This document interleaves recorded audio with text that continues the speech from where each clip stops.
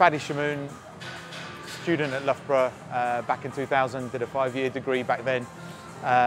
Currently I work in financial services, and back in 2013-14 started to fall into love of training for running, and then built my way up.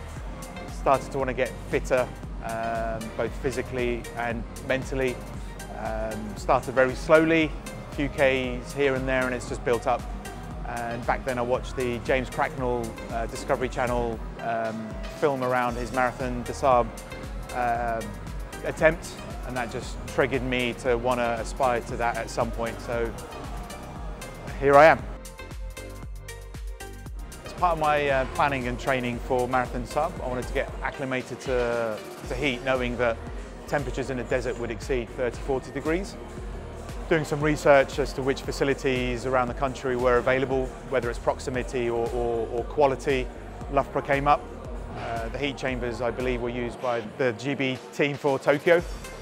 Not only have they got the heat chambers, but if you needed to do any of your VO2 testing, lactate threshold testing, the facilities are also there.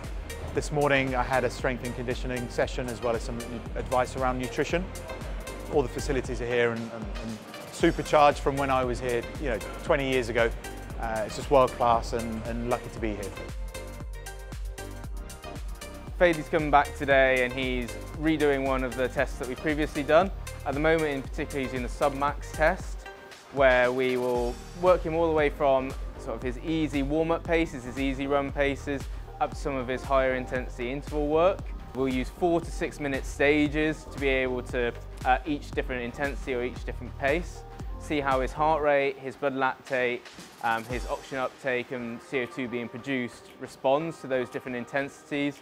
And from that we can identify a number of thresholds, as well as look at his fuel utilisation during the testing to try and optimise his training and obviously see what work he needs to do before his marathon.